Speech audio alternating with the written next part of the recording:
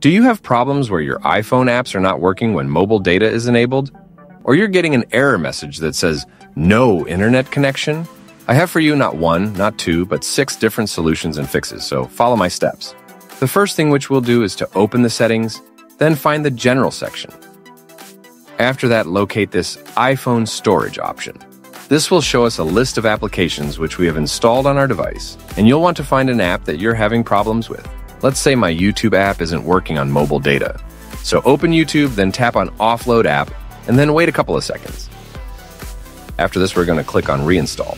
This is going to clear the bugs or glitches which your app may have, and it will give your app a refresh.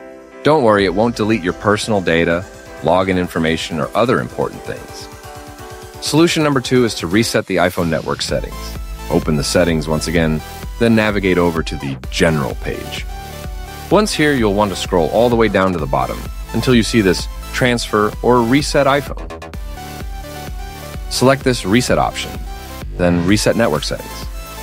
The phone will prompt you to enter your iPhone password, so just do that and then wait a couple of seconds. If your apps aren't working on mobile data, this reset can fix hidden network issues, refresh your cellular connection, and remove any settings that might be blocking internet access. It's a great troubleshooting step, so try this out and tell me if it worked for you. Step number 3 is to check if your apps have access to the mobile data. To do that, open your settings and then open the cellular or mobile data section right here. You'll then want to scroll a bit down and find the list of apps which need mobile data on your phone. If, let's say, Facebook is disabled, then you'll need to turn this switch next to it in order for your phone to give internet access to the Facebook app. If this was turned off for you, that's why you had the issue. And if the app which is having the problem is enabled and you're still having problems with it, then simply disable the switch, wait a couple of seconds, and then enable it once again. Solution number 4 is to check if the apps which are having problems are updated to the latest version. Open the App Store on your iPhone, and then we're going to tap on the profile picture icon at the top right corner of our screen. Just go down a button and then check if you have any pending updates for your apps.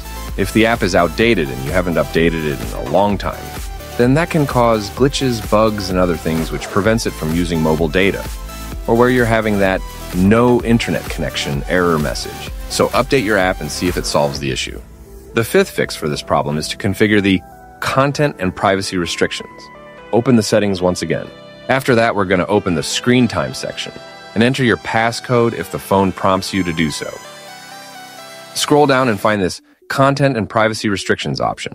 If it is turned off, then turn it back on, and then click on this Allowed Apps and Features.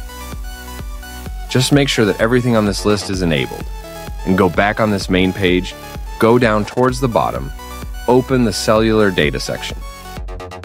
Set this to Allow, and that's it. If these settings didn't work for you, then disable the Content and Privacy Restrictions completely. And the last solution is to restart your iPhone.